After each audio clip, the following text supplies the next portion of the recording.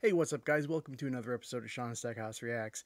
Today, we're going to be talking about how Hollywood is moving into so much green screen work that it's almost taking away from the essential fundamentals of filmmaking, I guess some would say. We're going to be comparing the scene from Endgame where Robert Downey Jr. says, "I am Iron Man." So we're going to see the the green screen version without the effects, and then we're going to see the scene that everybody remembers from Endgame. And I mean, there's nothing there on the green screen except for Robert Downey Jr. in kind of like an upper body suit of Iron Man. Um, and maybe some capture stuff on the rest of him, but everything else is CGI'd. I mean, all the surroundings. I mean, there's nothing practical effect wise there. So let's take a look. So here you can see him on his knees like he is in the movie, but it's just green screen and nothing else. So let's take a look.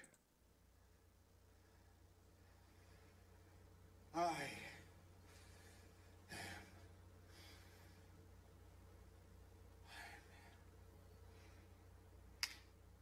All right, let's watch that again. I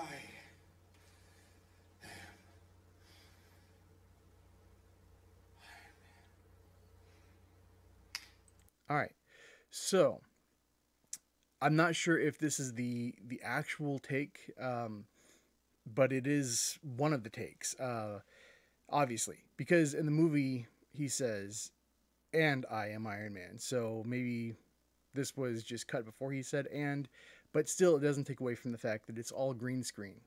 So let's take a look at the actual scene here.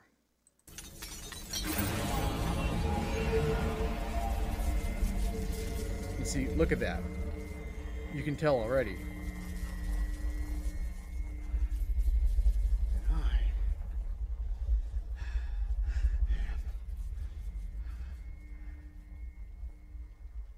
Iron Man.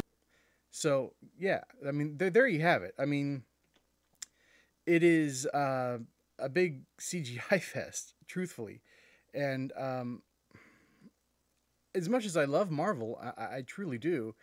It is just something that is plaguing the industry. I mean, like take the Transformers franchise for example, with the exception of Bumblebee, because I thought Bumblebee was really good, and even the first Transformers. Um, it's not going to hold up in comparison to the animated movie from the 80s because it's just like CGI, gratuitous CGI. I mean, it's just CGI overload, and I'm it's awesome that movies and technology have gotten to the point where we can actually realize the superheroes and creations fully on screen the way that they should be. But I mean, I think we're relying too much on CGI, to be completely honest with you. There could have been at least practical effects, on the ground surrounding him, or what have you. I mean, take Star Wars for example. The original Star Wars was all practical effects, pretty much, and I mean, yes, and some might say that it is kind of cheesy and it doesn't hold up well today, and that's primarily why George Lucas went back and did the special editions. But majority of the original trilogy fan base like the original cuts instead of the special editions, even though the CGI did clean up a lot of the lines and the mess and what have you, and the shadowing. It's just I guess the addition of the additional scenes that Lucas put in, and the overall change in tonality of the way it looked. So, in a perfect world, Marvel and other studios would balance CGI and practical effects more evenly in the future. I think that is best for all. But let me know what you think down below, guys. If you like this video, remember to hit that thumbs up. Remember to hit that bell so you know when we have new content. And if you're not already a subscriber, please go ahead and subscribe for more awesome content in the future.